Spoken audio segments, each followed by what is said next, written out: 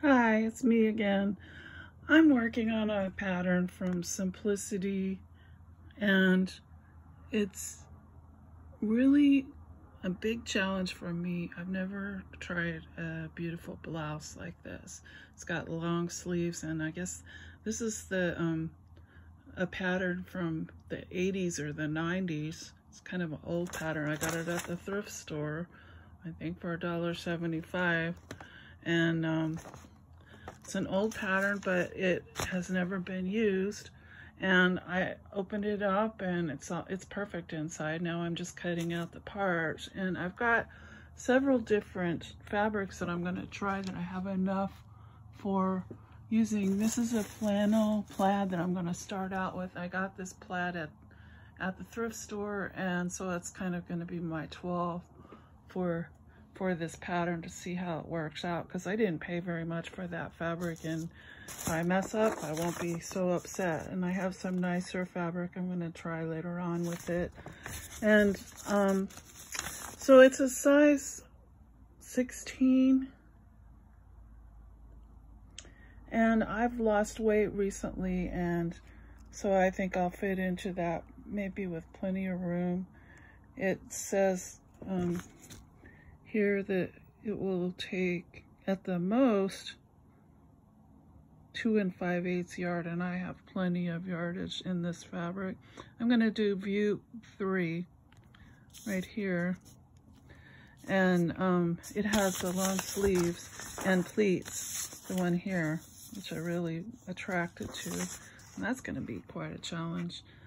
I might change the collar treatment because it has a little dip right here. I might change it to this. I'm still kind of thinking about it. I like that a little better. So be kind of like a riding top, you know. I like the look. Both of them kind of look like riding gear to me, like formal. That white shirt, blouse looks like a riding top to me, like a formal English riding top. It's really beautiful. And so I'm gonna give it a try. And I know, see, my daughter is trained English writing, and I think if I can get good at this, she'll want me to make her one. And it's not that expensive as far as materials and everything. It'd be a nice gift. So yeah, this is my latest project. I made a big mess in my bedroom. This is how I cut it. I have a big, huge plastic mat, and I put a sheet on my bedspread, and I just have my scissors and get out my pins. I will try to use as many clips as I possibly can and not get my pins out, because I don't like to bring pins into the bedroom. I've been cutting out mostly handbags, but kind of gotten the urge to work on some clothes, and because I wanted to update my wardrobe, and this is really in right now, this kind of a top. You know, everything that from the past always comes back, so I'm really excited about this. And it will have kind of a prairie look to it. Anyway, that's where I'm at. Oh, I also wanted to show you another pattern that's kind of similar to this pattern, in that but it has ruffles around the sleeves, and rather than pleats they use ruffles, which I think is really pretty. Plus it has buttons going down the front. I like that. And now that I have a new Bernina sewing machine, buttonholes are pretty easy. Now this has a buttonhole treatment around the neckline right there. So that should be a new challenge for me, because I really haven't done a lot of buttonholes. And this is something I wanted to try to get good at. And I think I'm going to keep this treatment here for the neckline. It's a pleated ruffle, and the those are pleats right there. So it's going to be kind of a new challenge. All of these are pleated And so it's more of a controlled approach to the ease that are given in a ruffle. So, and here in the directions, I think the directions start over here.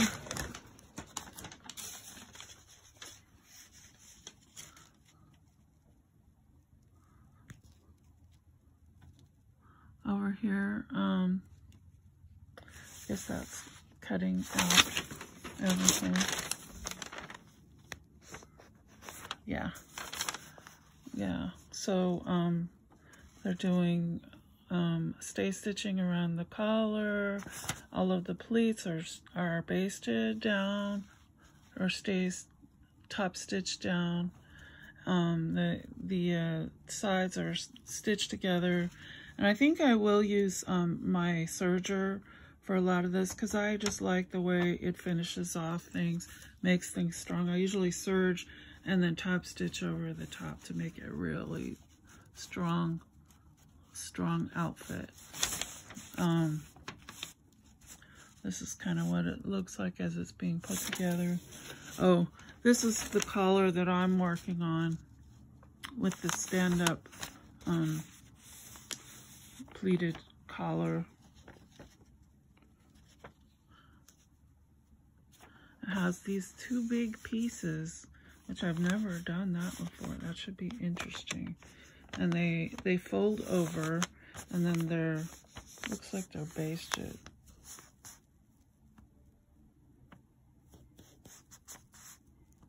Slip stitch, pressed edge of collar over seam, matching centers and small dots. Yeah, so that should be interesting. It'll make kind of a real sturdy sort of a yoke.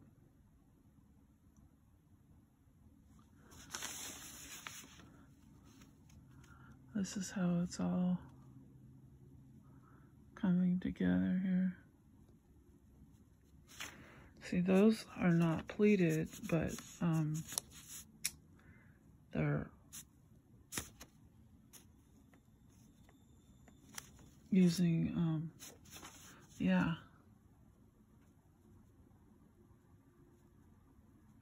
They're pleated. They're not gathered. Different. Pleated, but not gathered.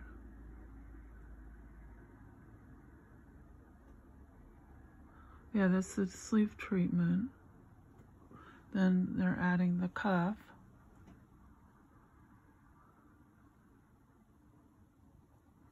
Add it on to the armhole.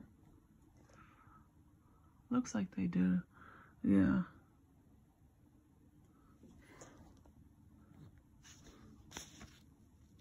And then, yeah, it should be nice. Should be rather nice.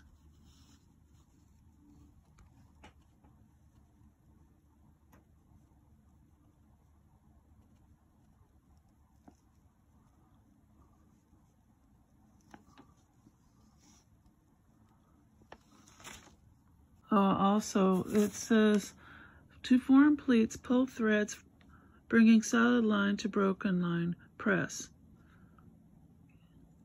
Continue in this manner until all pleats are formed. Machine stitch 5/8 from raw edge through all thicknesses. Tear pattern away. So,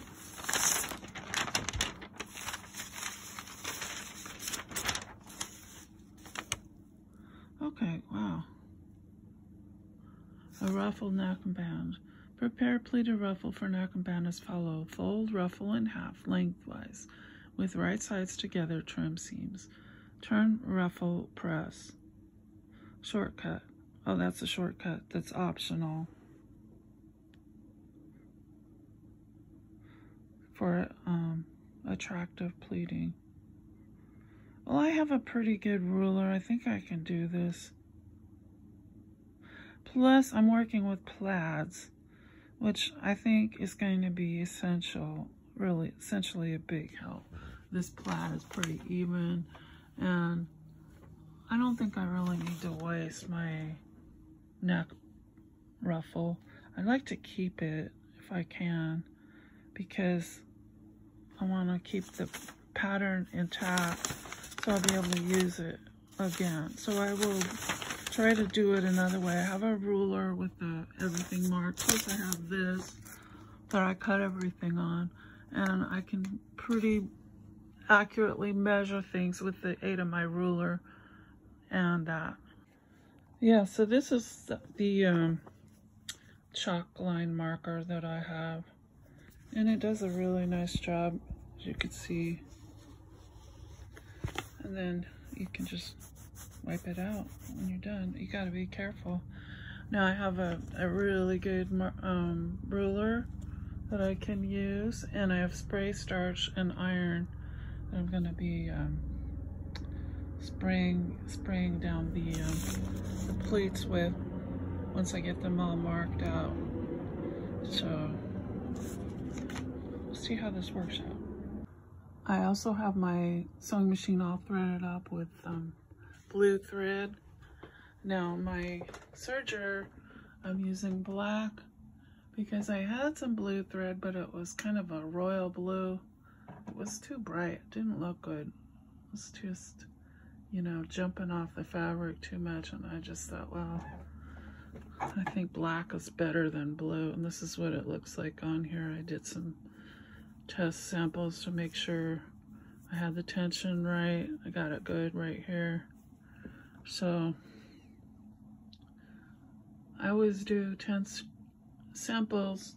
I run it to make sure that I have a good stitch on both my sewing machine and my serger before I start sewing. Okay, so I have drawn in the lines with my ruler and my chalk line. I think they look pretty good. Now, according to the pattern, you have to stitch the collar. I haven't done that yet. But I also have to make tucks in front on the outside, fold along solid lines, stitch 3/4 to 2 centimeters from fold edge. Press tucks towards left side edge, based along upper and lower edges. So I'm gonna have to do a lot of press. This shirt is mostly pressing. It's press, and more press. And so that's okay. That's the way it's gonna be. All right. This is me getting ready to press, and I've just folded it over. This is the first pleat, and I'm going to be spraying it with heavy finish, and I've got my iron all heated up. So I'll just spray it with the spray and starch right here.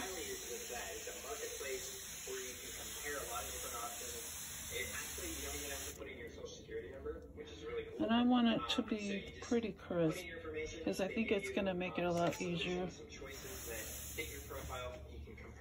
Oh, I probably should use a cloth. As I can see that the iron is wanting to stick. I'm just going to use another scrap from the same fabric and use it as a pressing cloth. Alright, so I have pressed and starched my pleats, and so there's a center fold right in between each pleat.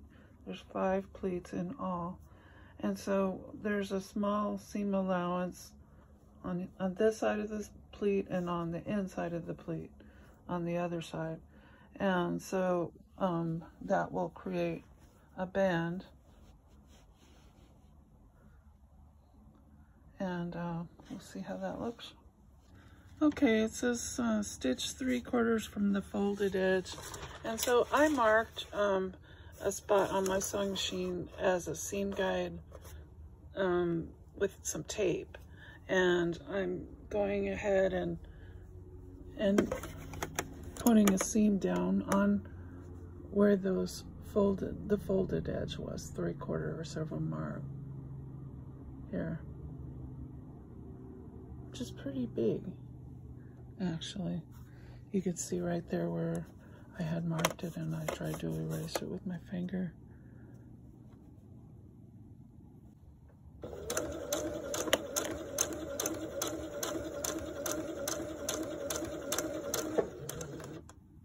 Okay, I had said that it was a small seam allowance. Actually, it's not. It's like 3/4. And so when you do that, you create this. And this is how it was pressed. It's pressed like an accordion. It's all piled up together. But when you're done with the 3/4 seam allowance, then you have this, which makes sense because then you press it down and stitch the bottom and the top, and then you have nice pleated edge right there. Looks beautiful. Looks really beautiful. Creates a texture, and that is very interesting. Okay, I've put a stay stitch seam right here on the bottom and on the top. So these pleats are set. They're really nice. I'm impressed. Never done pleats before, but I think I will try them again. Okay, so I think I've discovered that I've cut out 2 yokes and 2 backs yokes, front and back. That's in a total of 4 yokes altogether, but that's okay because I'm going to make this a very warm top, and I think the double yoke is going to be kind of nice. So I just stay stitched them together, and you're supposed to stay stitch the collar together anyway. And as I read further on in the pattern, I think that it'll be fine. This was for the 2 yokes were for a version that didn't have a ruffle on the collar, but this one does, and it'll be making it nice and warm and comfy. So this pattern does not include instructions for serging, but what I'm going to do is certain key seams that will take weight bearing seams, like the part between the yoke and the bodice and the side seams and certain other seams, I will serge to make it a very strong garment, and then I'll top stitch over the top of it as well. Okay, the bodice is stitched to the yoke now, and I had to pull out a little bit in the front because I had a gap when I first did it. So I am gonna go ahead and serge this and then press. I'll put a locking stitch over the top. I forgot, sometimes I put like in certain seams like this is a kind of a tricky seam for me, so I will lay down a basting stitch first and then serge, and then I can make sure everything's matching up. It's the first time I've done this pattern. If I get accustomed to a pattern, I know the intricacies of it, I don't do that so much because it's easier for me. But this one is brand new, so I'm learning, and this will ease into the other pattern. I'll be trimming off any excesses or anything. But so far, oh, I forgot to mention, in the length of this blouse, I lengthened it maybe 2 inches on the bottom, because generally most blouses, as they're designed, this is supposed to be hip length, covering the belly. That doesn't work for me usually because I'm 6 foot tall and I have a very long torso, and so I do have a belly, so that has to cover that. So because I know how to adjust, I just adjust down here, lengthen it down here, and that can always be taken away if it doesn't look good. So I've never done this pattern before. I don't know if will even be necessary. Like I said before, this is my toile for this pattern. I have better fabric later on. I'm going to try it on once I get good at it, and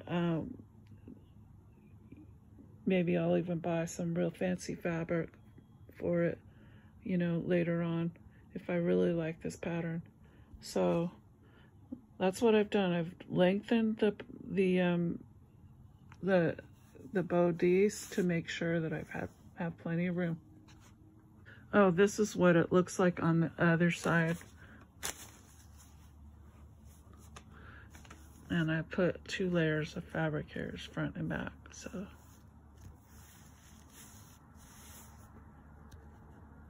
okay, this is what it looks like after I pressed it. And I put down a cover stitch seam. There's the serge seam and the cover stitch seam right there.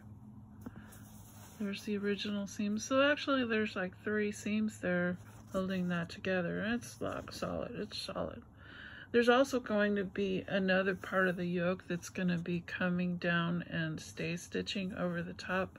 And I might do it by hand, like with a slip stitch, something similar to what you would do on a hem, you know, just over the top of this, so that I'm catching that like the right here, so that it's barely visible. It won't be visible from the other side of the stitch, but it'll be 3 layers of fabric here, which will create quite a nice warm blouse for the winter. It's flannel and 3 layers in the yoke, plus long sleeves and a long bodice. Okay, so front and back bodice and yokes are attached. And so now what remains is to attach the top seam. There's only 1 seam to work on. The other seam has a buttonhole. So I will work on this one side over here. This is the side with the buttonhole because the back yoke is a little bit longer than on this side than on this side. So that's how you know which is which, and it shows that in the pattern over here. You can see it right here. The yoke's a little bit longer on one side.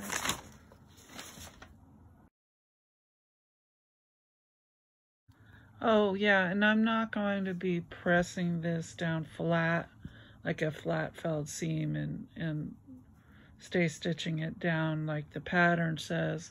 Instead, I'm going to be serging it and then pressing it down, and then the same way I did the other seams, just locking it all down. It'll be pretty tight, but it's not going to be the way that the pattern says the seam. It's just a different type of seam that I'm working on. Okay, so I cut the interfacing, and this is all I have plenty of interfacing, so that's not an issue. This is not iron-on interfacing. This is sewn-in interfacing, and it's woven, and I think it'll work pretty good. It's pretty stiff for a garment, but I kind of think that's going to be nice. It's for the color, and I'm imagining that the sleeves will need interfacing as well. Okay, so I'm working on this pattern, and I noticed that there is a one on the view that I am working on. I'm not working on 3, which has a little tie right there. I'm working on 1, and that is the color that I'm working on. It has pleats as opposed to ruffles, and it also has a little band right there. And I haven't cut out the interfacing for the band yet. I have 2 pieces for the front and back, but no interfacing. So I will do that, and also work on the pleats for the band. Pleats are going to be done pretty much the same way that I did the pleats in the front of the blouse, here and here. And so I pretty much marked it on the fabric with the chalk. And you can use the pattern and just sew right through the pattern. Use that as your marking lines. They say that's a time saver, but it doesn't look very accurate to me. And also, I'd like to save my pattern. I don't want to destroy my pattern and have to rip it. So that's what you'd have to do, is rip away your pattern. And I want to be able to use this pattern again. In fact, if I like this pattern, I'm going to reinforce all of the pieces with freezer paper.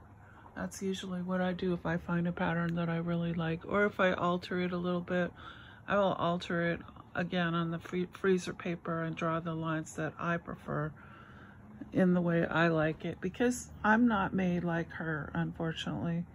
She has a, you know, very nice, tidy little body. I'm not like that. I'm tall, and, you know, things, even with this size, it's a size 16. I don't think it's going to be long enough for my torso.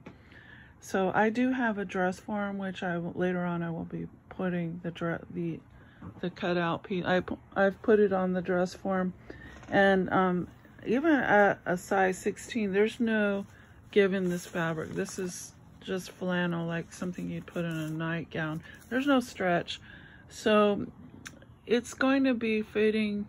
It's going to be, you know, a tailored shirt, and so it's not loose like a t-shirt or something like that. And so I think that you know, the fit is very important on this. Anyway, I'm gonna continue. I will show you my progress as I go. Oh, another thing, I discovered that I had this View 3 has a collar, and since I was following View 3, thinking, you know, my eyes are playing tricks on me. I guess I need to change out my glasses, my better glasses. But I cut out this pattern piece for this and this, both. And I only need one, and so I forgot to cut the interface for this collar here, the bottom part of this collar right there. So I'm going to use that fabric to cut out that interface part from the same fabric. I'm not going to use interface, even though I have plenty of interface. I don't want interface rubbing up against my skin. I'd rather have this because I think it'll be more comfy, and it'll just feel nicer against my skin.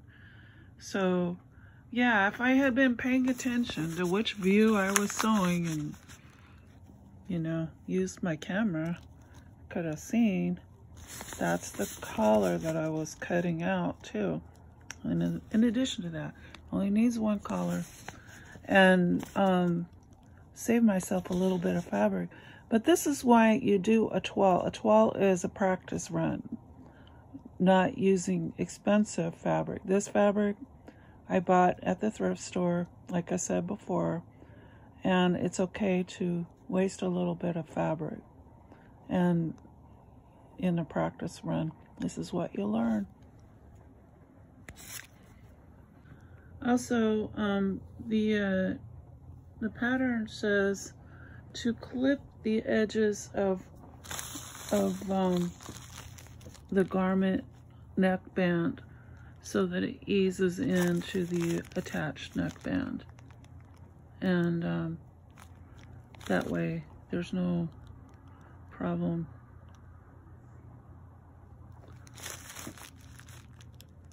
Up here where you clip, and I guess later on when it gets attached we do it again, because we're going to attach another layer.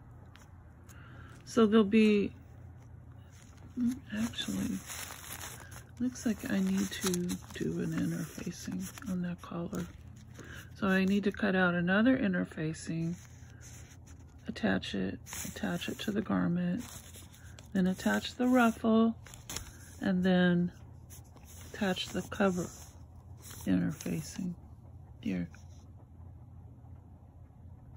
and then baste it down. That makes sense.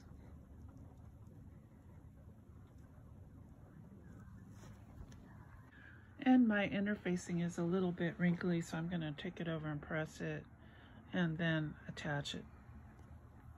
Okay, this is with the interfacing attached. I just sewed on. Doesn't have to be perfect, just get it on there and attach it. And this will not probably be seen, the seams. And I tried to make sure that my thread is matched up pretty close, so if there is a thread line showing or something, it's not going to be that noticeable. This is what it looks like on the dress form, and it hasn't been joined yet, but this is my homemade dress form. My husband helped me to make it. So the seams kind of hard to see because you know, but it's nice. I think it's good. And these are the ruffles in the collar. I haven't joined the collar yet. There's no finish on that yet, but just wanted you to get a general impression of what the shirt is going to look like so far. Okay, so now I've sewn down the other binding layer on the collar. There's actually two binding layers, one for the outside, one for the inside of the collar. And what happens is if you turn it inside out, kind of like that, press it down, and it makes, you know, a nice look. And I'm also going to once I'm going to serge the inside right here, and so that it doesn't fray, and it'll connect. This is already connected, but it'll make it a nice edge to it. And then I will slip stitch it down so it stays down, because I like everything to be, you know, just a nice look to the yoke. I want it to be nice and tight, but I think it's going to be a nice warm collar. It stands upright. It's pretty stiff, so I think it's going to look good. Okay, so there, that edge has been serged, kind of neaten up the edge a little bit, and the inside seam I don't really have to worry about because it's not going to be visible. It would probably look better if I open it up and press it. I think I'm going to press it. And so this is the next step. I'll press it open and then press everything over like that. That's the same seam, really. Yeah, it wouldn't do it any good to press it open. So what the best thing to do is to take it, turn it over, press it. Yeah, be pointless to press it open because I'm gonna turn it. Okay, so now on the internal lining of the collar, bottom part of the collar, I had serged it, and now I'm turning it under, and I'm gonna slip stitch it so that it's going to be kind of, it's like a hem stitch, putting it down onto the collar, sewing it down so that the interfacing doesn't show or doesn't start coming loose or anything. I'm going all the way one side to another. Okay, so this has been basted down and it looks nice. It's really solid. I'll give you a little glimpse of that. It's all basted. And so the next thing is that's for the different view. The next thing is for the treatment of where the buttons, or this version has that one's buttonholes. I don't see any plackets here, and it wasn't in the pattern, And I'm thinking I'm gonna add like what would be like considered a placket for the buttons, because for one thing, the neck is a little bit narrow and I don't want to lose any fabric in the neck area, because when I try it on, I have about 2 inches to spare, but that on each side might be taken up in the seam allowance. So I'm thinking that I'm just gonna sew on a placket and make sure I have a nice neck on there, and shoulder area. I'd rather have it fit a little bit looser in the shoulder area than it's fitting right now. So what I'm going to do is just create a placket for the buttons and the buttonholes, and I've already cut them out, and I'm just going to sew them on right sides together on here. I'm going to serge the ends and turn them over, and then it will be, I'll be serging them together, adding them on here, and then there we go. We've got an addition for the buttonhole, and it won't take as much fabric. Therefore, my neck won't be as narrow and tight fitting as this would be, which I don't think it would be very comfortable. This is a nice neck, and it's kind of, I just think it would be a little bit too snug. I think it's kind of meant to be like a turtleneck with a ruffle on top, and which would be really pretty, but as the pattern is laying right now, I think I want to add a little bit. If I do this pattern again and it doesn't work out, I'll just fix it next time. Or this can be, you know, changed later on if I don't like it.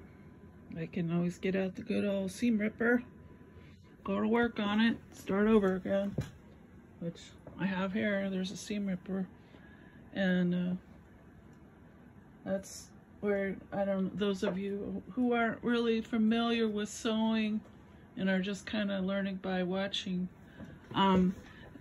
yeah, you just pick out each stitch individually. And I've had to do that a few times already in this garment, and it's just part of sewing. When I was joining this seam here together, I had joined it wrong, and I had to, about 5 or 6 inches, it was kind of like created an odd little tuck right there, which did not look good. And so I had to unpick 5 or 6 inches and join it together again properly, and then sew it. And it worked fine. But that's just part of making garments and part of sewing. You know, a lot of times you don't do it perfectly, but you always, if this kind of fabric luckily is very forgiving. Now if it was like a really delicate silk or something like that, which would be really nice with this pattern, not so much. You can't just unpick really, you know, fine silks or, you know, slippery satins, things like that, without doing some damage to the fabric. Oh yes, here's one more thing that I always do when I'm sewing by hand is I always wax my thread. This is a little bit, it's kind of nasty looking, but it's got all kinds of threads stuck to it. But this is a little bit of beeswax that my dad gave me from his bees. And I've got various sewing boxes around the house. I always keep a little bit of beeswax in there. And see the little notches? That's where I run my thread through. I just take my thread and I hold it with my fingers and run it through the notch or as part of the beeswax, and do it like 5 or 6 times to get a coating of beeswax on the thread. And what it does is it makes the thread a little bit more manageable. Doesn't get as tangled. You can still get it tangled. You still got to manage it, but it makes it easier to handle. Now, I've tried to use it with, I have this little reel thing that I put my needles in when I'm doing a lot of hand sewing, like for my quilt, for example. And you don't want to wax it before you put it in the reel. I'll show it to you sometime. The wax, for some reason, does not allow the thread to run through the reel very easily. It's kind of like a fishing reel, and it like makes it stick. So I always wax it when I take the needle and thread out of there. It holds like 10 needles with thread, so that, you know, I can just thread them all up at once and sit there and sew while I'm watching TV or whatever, and not have to keep sewing, threading the needle, sewing, threading, because threading the needle, the older you get, the harder it gets, and that's a tiny little hole. And sometimes you can get needles with bigger holes, but sometimes you don't want that. You just want a small little needle because it's going to not damage the fabric as much, and different needles for different purposes. Okay, I just wanted to show you how I marked the buttonholes, and I use this tool. It's a measuring tool. You can find these in most sewing supply stores, Joann's, Hobby Lobby. You know, they're online. They're fairly self-explanatory. This little gauge right here moves up and down, and it shows exactly how far you're going to measure. It kind of keeps you stable so that you can do this, and therefore got a nice even buttonhole. This is my chalk marker. I think I've said something about that already. And these are the buttons I chose, which are not a real expensive button. They're not like real pewter or anything. They're kind of a look-alike, but I think they're made out of metal, maybe some kind of nickel or something like that. But they're nice, and they kind of look a little bit Victorian. So that's what the look I'm kind of going for. It's a Victorian collar and kind of a beautiful button to go along with it. Okay, so now I've got all of them sewn on, and I'm going to mark the buttonholes, which I haven't done yet. I've outfitted my sewing machine for a buttonholer, and I'm not going to go through that because your machine might be different than my machine. I have a Bernetta B79, and it's a great little machine if you're looking for a machine, especially if you're a dressmaker or a quilter. You know, it does embroidery. It's a really good little machine. It takes a little while to learn it, but I highly recommend it. Okay, I have marked where I want my my buttonholes, and based on my measurements of the buttonholes, I marked like a full, that looks like an inch to me. Not sure if that's an actual inch, but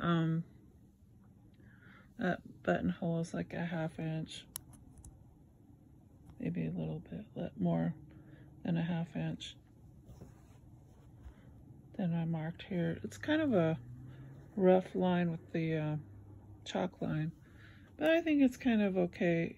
I don't think it's going to be something that's gonna glare at you. Just doing my best to make it as even as possible.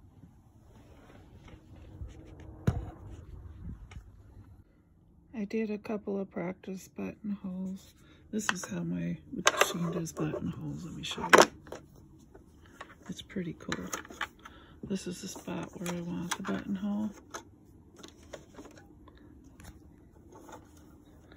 The hard part is lining up the needle where you think the buttonhole is supposed to go and getting it all aligned properly. Not always easy, but I'm assuming that one's correct. Then I just step on the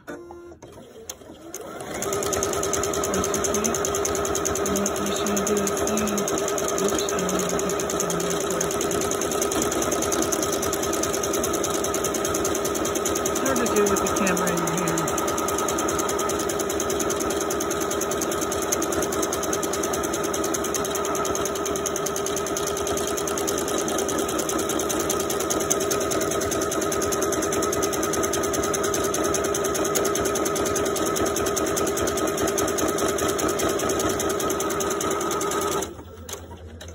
Okay, so it's done.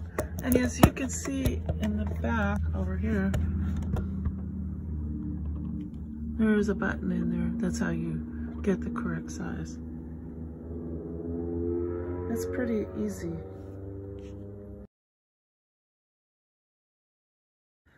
Okay, I put the pleats in the sleeves, and I drew the lines on the fabric in the way that it was on the instructions and on the pattern. And next, I haven't done the side seams, and I'm not gonna use this seam. I'm gonna use this plus a serger over the top so that it will be very strong. And I followed all of these instructions. Then I'm gonna side seam the sleeves, and I've also stitched the top of the pleats already, like this, like so. Then I don't have interfacing on the cuffs because it didn't work too well. These cuffs require buttons, and my sewing machine didn't do too well when I had so many layers of interfacing. I might go one layer of interfacing. I guess that's what it is. It's both sides of the cuff have fabric plus one layer of interfacing. That would be 3 layers altogether. Well, I'll try if I can't. The buttons on the blouse, the buttonholes, they turned out, you know, I'm not thrilled with them. I'm going to go back over them. They're in here and they're on the other side. This is the wrong side. I'm going to go back over them. My sewing machine did not power through all the layers, especially up here by the top ruffle. I have this big hump to power through, and that one I had to seam rip out several times. See how I did that? That was not a good idea for buttonholes. So you have to consider this power and the strength of your machine. And, if I had an industrial buttonhole machine, that would have powered right through that, but didn't. And so what I'm going to do is use what I came up with, I'll show you later, and probably, embroider a buttonhole over it, just to make them all look really nice. And I will have more buttonholes on each sleeve. Yeah, I'm gonna do it. And because I don't want to skip out on any part of this. I think it's such a beautiful design that I don't want to change the design. Okay, now I have gone ahead and serged the sleeve seams, and rather than doing them that way, I serged them. That's what they look like. I think they're looking pretty good. They already have the pleats in, and the side seams over here are serged. And they also have a lock. All of them have a lock single stitch in them. Now, also, I have gone ahead and sewn the interfacing to one side of both of the cuffs. And according to the pattern, after you sew it on, then you trim it off, the seam. And I think that is so that when you put in buttons, there won't be this huge bump like there was in the other. And I noticed that it was a real problem when you're doing buttonholes. So after trimming them off, then you seam right here on the opposite side where the notches are. We seam around here, and then we turn it inside out. Okay. Right sides together, and then press them. Yeah, and then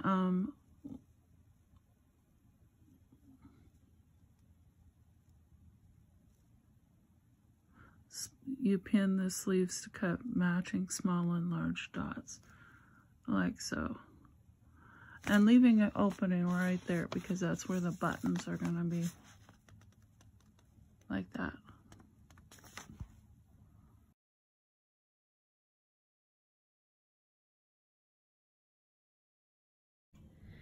Okay, these are the notches. I'm assuming that's going to make it nicer when I turn them inside out. We'll see. And it didn't really say they had to be anywhere in particular. Just like that. Okay, I've turned the cuffs inside out. I haven't pressed quite yet, and I'm gonna go ahead and press them. I'll show you what they look after I pressed them. But like, they are not looking like perfectly symmetrical. This might look a little different once I press it, but I don't think it's really gonna matter. It's going to be on a cuff. There's going to be buttonholes there. So you won't see that little problem where it's not like a perfect rectangle there. That's how clothes, you know, look. I mean, once they get on your body, that isn't going to be a huge factor. Now, it's important to try to get, you know, things as neat as possible. So I'm going to try to do that, but, you know, I'm not going to stress. Okay, now I press them.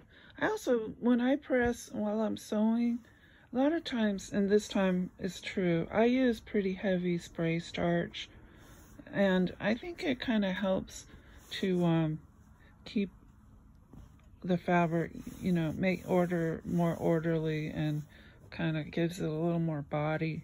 Especially you know, if you're going a little bit lighter, like with the more viscous, silky type of a fabric, spray starch will be very helpful.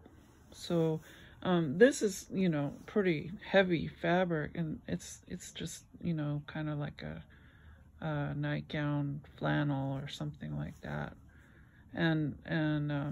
But I like it. I mean, I think it's going to be really pleasant shirt to wear. And I've always liked flannel shirts. It's just they're kind of ugly usually. This one's going to be a pretty one, so I'm rather excited about it. But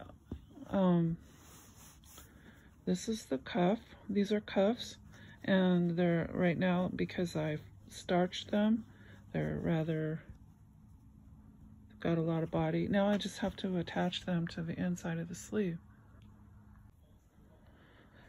Okay, so I've tried to make this as even as possible. This is going to have a generous seam allowance, and at this part I'm going to turn this over, probably put a bit of gathering over here. That's the cuff, but I'm going to probably create some gathering so that I noticed according to the pattern both sides are about equal, and I think it might have had something to do with the way the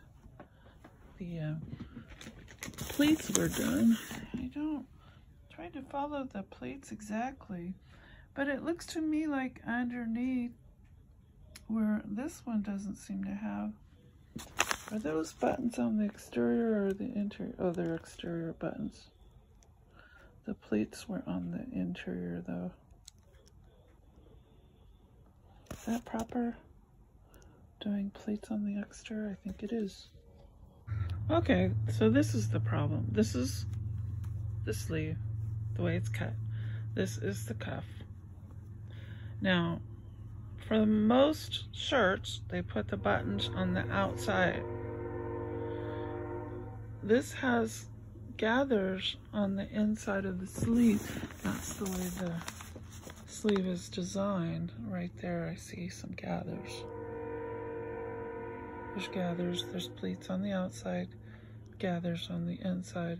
That's what creates that kind of a poof of a sleeve. There are buttons on the outside.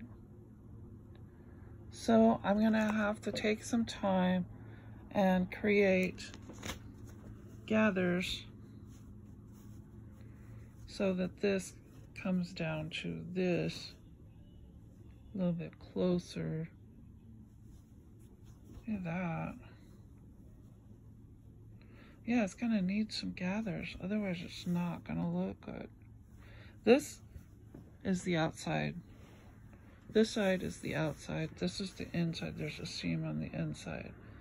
It's just not gonna look right unless I create some gathers right there. And it's just, I don't see it in the pattern. I see it there. There's some gathers. Weird. Do they say anything about it? Not that I can see. Let's read the pattern. That might help. Stitch underarm seam, E-stitch upper edge between notches. Gather lower edge between notches. Okay. Duh. There we go. I do not like gathering on the machine. I'd prefer to do it with a needle and thread. So here I am with a needle and thread again. But, you know, I think it always looks better with a needle and thread. So Thanks for walking up the hill. I'm gonna go down and say hi to her. okay, Derek. Bye. Bye. Okay, this is starting to look better. More in line with what we're looking at.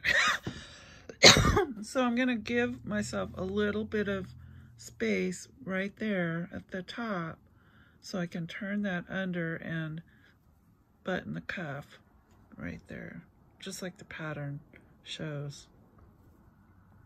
Using the pretty buttons that I have. I got plenty of buttons. Oh, I like some kind of a thimble. I've got different thimbles. I've got latex, you know, the rubbery kind of thimbles, which I really like, but this is the one I could find right now. And when I'm sewing with this needle and thread, I like using a thimble. Okay, yeah, so I've pinned the cuff right sides together on the inside. I put them on the inside so that I could control the gathers on the sleeve. Now I'm going to baste them down with the sewing machine.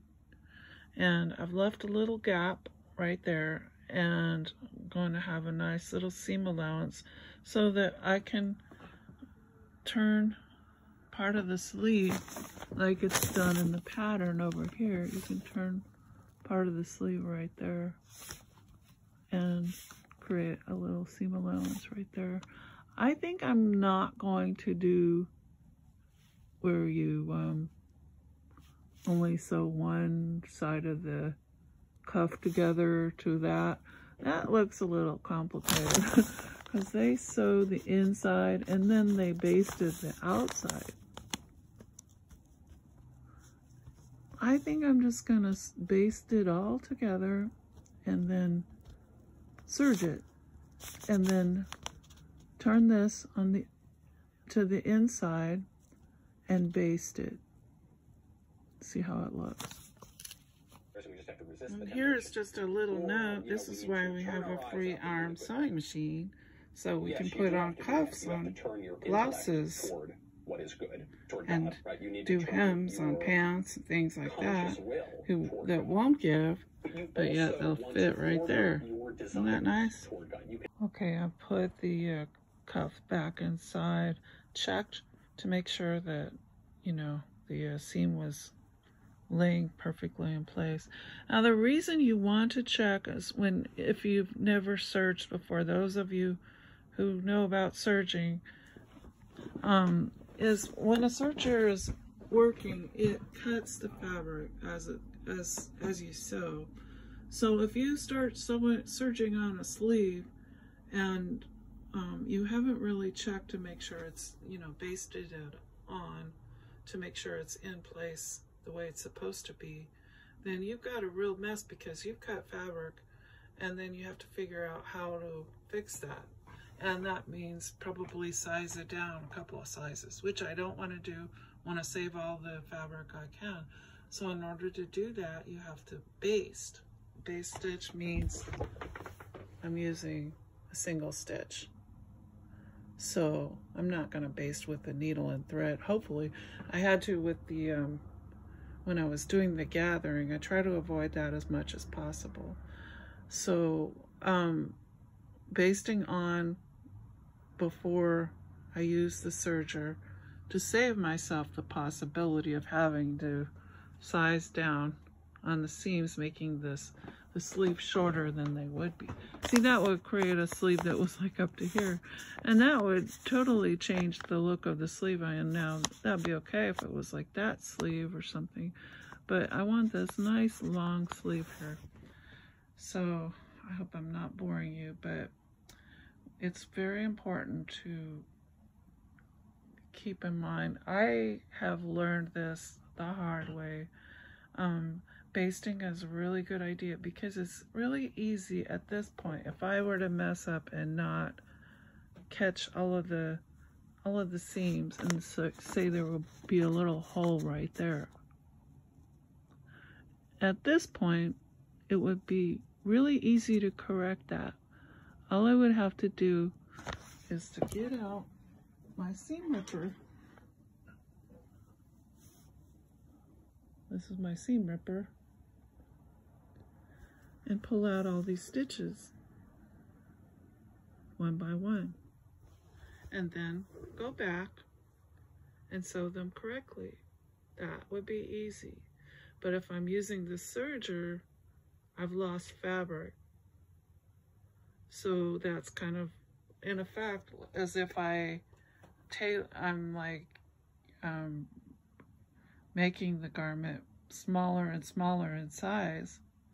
So it's going to have, once I use the serger over the top of it, it's going to have a much neater seam allowance because that's what it looks like. I've showed you before, and I'm not sure you really understood. But as I'm serging it, it's cutting, creating a seam right here. And at some point, I think that would be a good video showing you how to set up if you are interested in me setting you up my serger and showing you how it works and everything and how I do different seams. I'll do that if I find people are interested in that. Or if you're interested in my Bernina and the different things it does, I could do that too, but there are already a lot of videos out there on it. And you know, I've just kind of gotten interested in doing things that people haven't already been done. It's been done before. All you have to do is search for it. You can find how to use a serger, how to do a seam, but these are just basic sewing techniques that I've learned. And I was fortunate. I took home economics as a kid, and my grandmother taught me, and my mother taught me, and I learned by trial and error. I got books, and I got patterns and fabric and sewing machines, and I messed up a lot. And I put my kids in some pretty crazy outfits, and myself in some pretty crazy outfits. I could show you some pictures that'll make you laugh. But, you know, sometimes you just have to try things out, and it's fun that way to learn. So I'll show you the next step once I've completed it. Okay, as far as serging, these ends of these sleeves, I would give a D-, but they're adequate. And what I'm going to do is I'm going to go over the top of them with a more stable stitch, hold them all together, and turn them over, turn them over and press them, and I think they'll be fine. It's all going to hold together. It's going to be strong. There's a couple of stitches on my sewing machine that I could use that will probably be a really good way to stabilize them. Some of these, maybe that one, number 10, number 13 would be good, depending on what number 14 looks like. Any one of those. And this machine, that's one thing it really shines at, is these different specialty stitches. Okay, I've done the buttonholes on the sleeves. I haven't sewed on the buttons yet, but I also worked on the inside cuff, and I haven't trimmed all the threads yet, but had to gather as much as I could. And I think when this is buttoned, it's not going to be so visible, but I don't know, there must be a nicer way to do this sleeve, and I guess I'm gonna learn it because I'm gonna try this again. Anyway, those buttonholes are not very pretty, but they're buttonholes, and I don't think they're gonna be that visible. Now, those buttonholes aren't that bad. My sewing machine was really giving me a lot of trouble. And I think once I'm finished with this project, I'm gonna have to take it in and get it serviced and complain about the buttonholes, because it's not that old of a machine. And this is my buttonhole attachment. I did discover that I hadn't tightened this. It doesn't feel tight again. Maybe that's what's going on. This was loosened up because of the way I released the foot. Before, I was trying to get it to come down. It doesn't pop out of there like the video show, the way I was expecting it to. And I just was trying to do quite a number of things. See, it's all kind of loose, a little bit wonky. Doesn't really meet up to my expectations. I don't know why, but I think I'm gonna have to take it in and show this to the shop. Now I might have to take it in and look, maybe that part is something wrong there. But it has the button in it. It does create a buttonhole.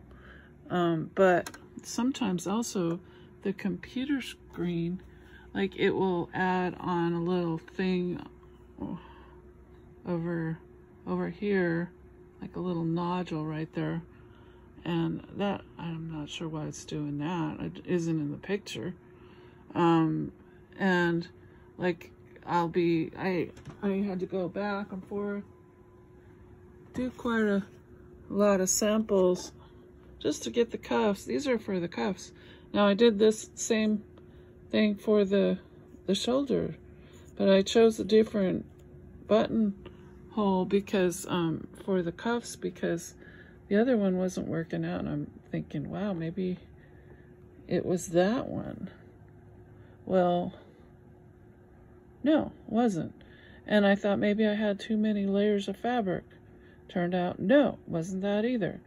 So it's just, when I'm doing 2 layers of fabric, everything's fine. Once I have interfacing or a couple of other things going on, it just doesn't work. And unfortunately, if you're making a jacket with buttons and buttonholes, you're gonna get things like this. I'm gonna have to go in and do that by hand now over the top of that, because that's a little bit too ratty for me. I don't like it. I'm gonna have to go in and redo those buttonholes.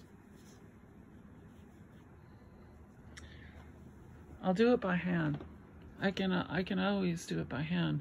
But I was really disappointed because I have this brand new Bernina or Bernetta B79. It's an embroidery machine. The least you could do is a buttonhole. I'm pissed. So anyway, I'm gonna take it back to the shop where I got it once I'm done with this and see what the deal is.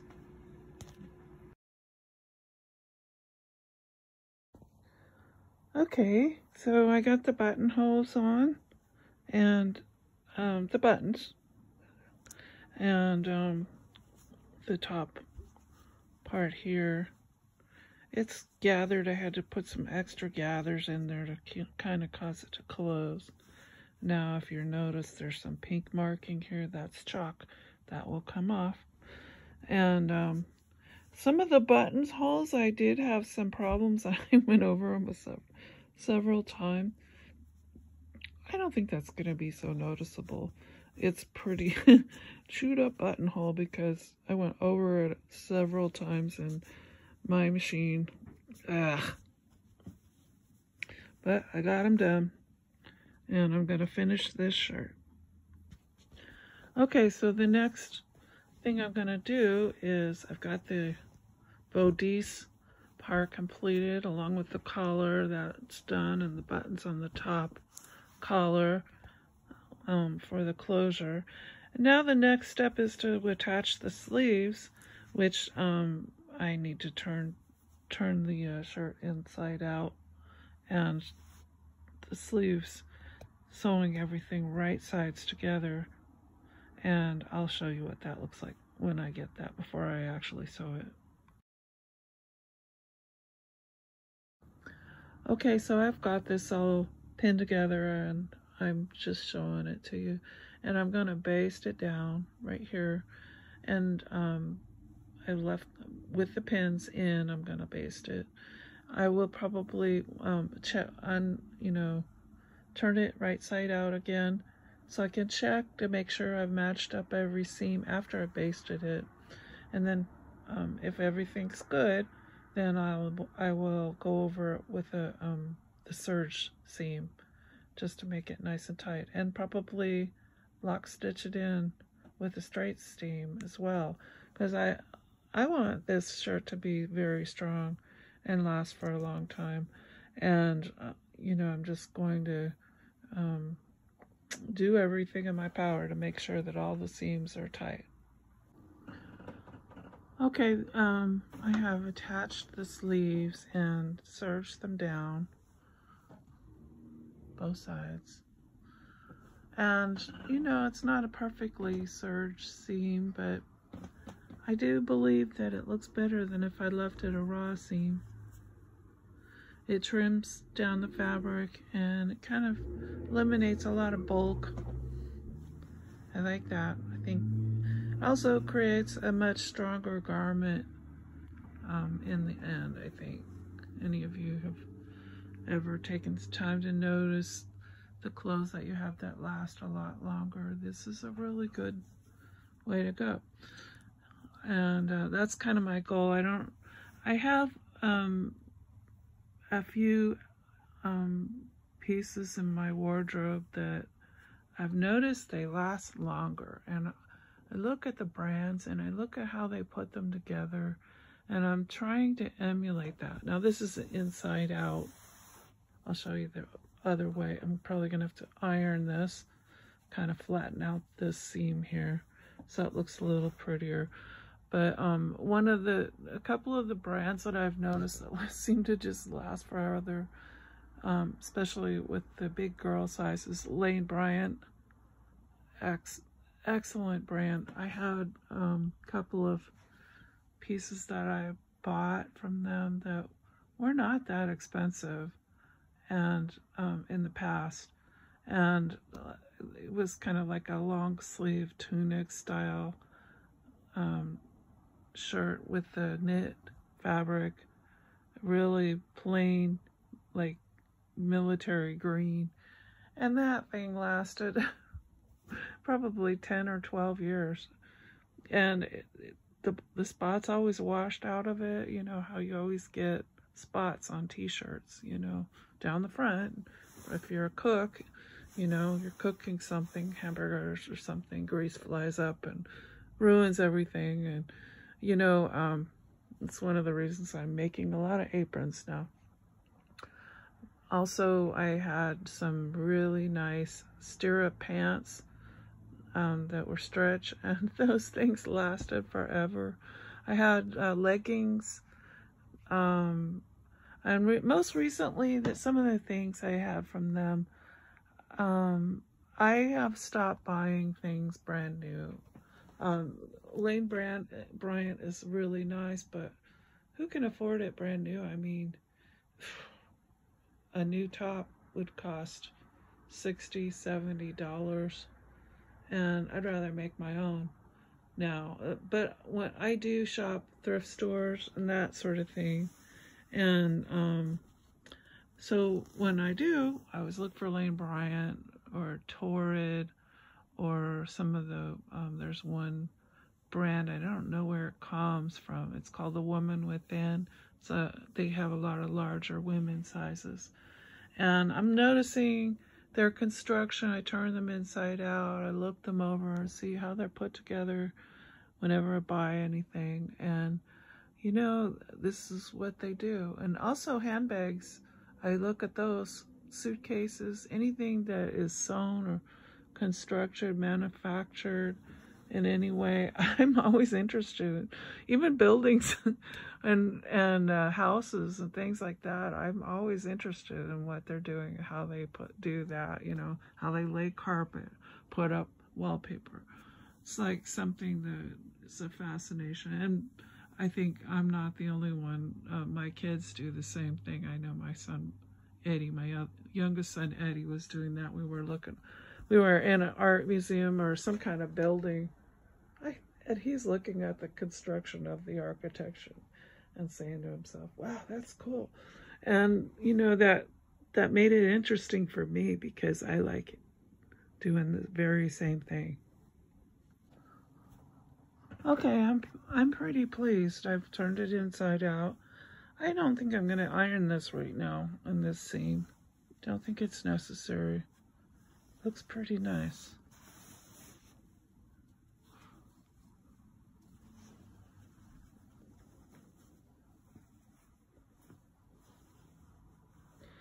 Now I think with the plaids, you know, matching up plaids, this was something that you just follow the grain line of the pattern, the way the pattern is, the arrows are pointing. And that's what I did with this. I did the same thing with the yoke of this. The only thing I'm not really thrilled about is this rib right here going like that. I wish I'd done that a little better, but I don't think it's that distracting. This maybe could have been done a little bit straighter, but I like it. I think it'll be okay. It'll be kind of cool. I don't think, you know, garments don't have to be perfect. A lot of times you can be more critical than most people are when they're just looking. So I still have one more thing to do, and that is put a hem on this. Still a raw edge down here, and I tried it on, and it's about as long exactly as I want it to be. So what I'm going to do is try to do the same thing I did in some areas. Rather than put a real hem on it, I'm going to add a piece of fabric about that long, turn it over, and then hem stitch it down on the other side, so that there'll be a seam right here. I'll be sewing its right sides together. There'll be a seam right there on the edge and hem stitched up. And for the reason that I don't really want to just turn it over, I don't know, might be okay if I don't know, I might give it a little thought. I might try it on one more time, see how much space I've really got. Because a nice narrow hem looks really good. It also works good if you're trying to tuck something into pants, and if you add more fabric in this area, if you're going to use this as a tuck in or anything like that, you might create like an odd little bubble right there, which I'm not sure I want to do. Might just want a very narrow hem. Just serge it, turn it under. But I think I'll try it on, make sure that I've got the fabric for that.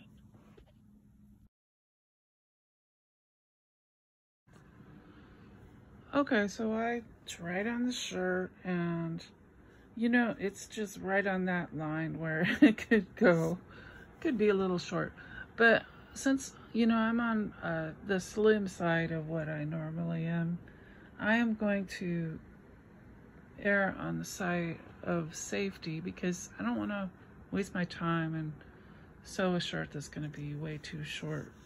And you know, what I'm going to do is hem it exactly at the point I have by I cut out a long strip of the same fabric, and I starched it and turned it on one side, and now I'm gonna sew it right sides together, and then I'm gonna turn it and slip stitch it down on the other side as if it was hemmed.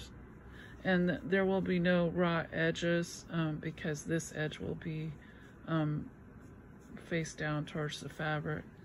So it's just a way to save a little fabric, and you know, it's probably just a fraction of an inch. Sometimes that can be a big deal in the way a blouse looks. And next time when I make this pattern, I will make sure I add plenty of inches. If you remember when I was cutting out this fabric and I mentioned it, I did already add quite a few, but since I do have a very long torso, wasn't enough. So I'll just have to take note of that. And this, you know, was considered a toile, which is sample fabric you know, something inexpensive you could try out, and then later on try out the more expensive fabrics. So this is what I wanted to find out when I you know, started out.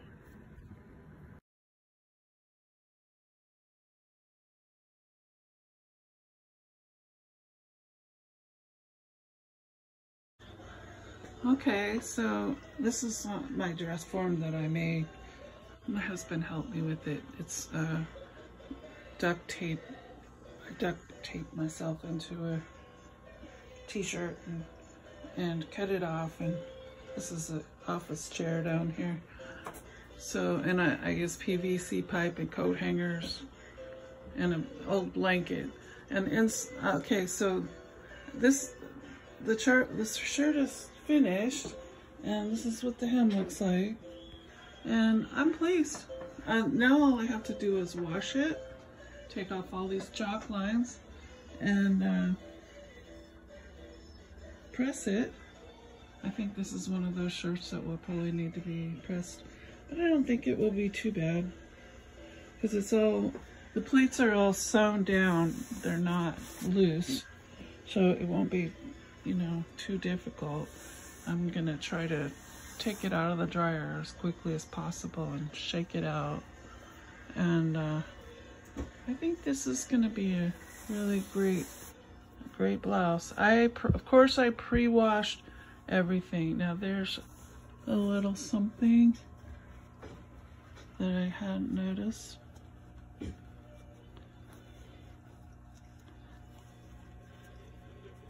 I think it's just a little issue when I joined those two pieces. I don't think that's too noticeable. The back, pretty nice. It's I think it's a very flattering shirt. I will show you what it looks like on when I get my husband to go ahead and film it for me. I just wanted to give you a little update about me.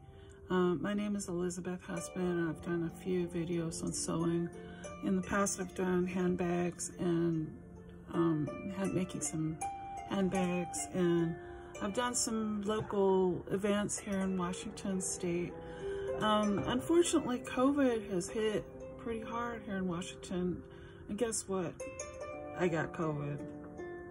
Yeah, and I got it bad. I was hit hard. I was in the hospital on a ventilator. My family was notified that I might not survive, and I wasn't sure I was gonna survive. But my whole church, everyone I know was praying for me, and I was praying for me, and God got me through it.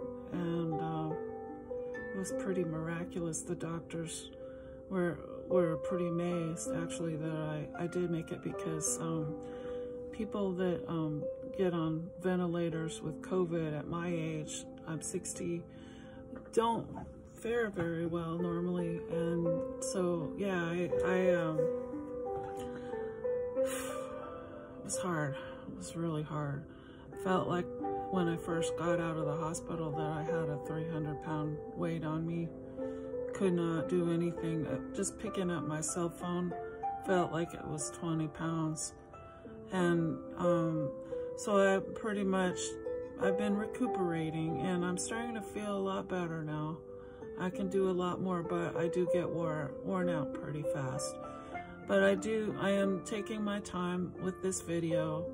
I'm working on a blouse and just things for my wardrobe for the fall and the winter that will be warm and cozy and useful. And I'm hoping that you will find this video useful. That's, you know, one thing I love about sewing and the art of sewing is it's so utilitarian. You can use what you sew, or you can give it as a gift to somebody who really appreciates it.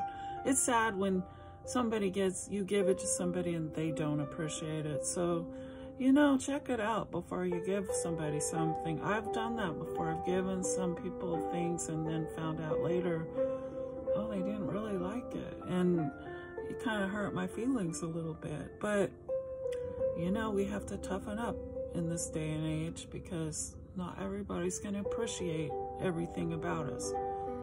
And that's what I'm finding out, is even at my age, I'm learning stuff and learning that, you know, I just got to stay humble, especially with my health. And so I'm going to take my time. This might, you know, it might look like it was only a half hour's worth of video, but I assure you, it took a long time to get this video done. And, you know, it's just a labor of love to make these videos, and mainly because, you know, I'm hoping to build a community of people that are like-minded, that like to create things and want to share and learn from each other. And that's all I have. Thank you.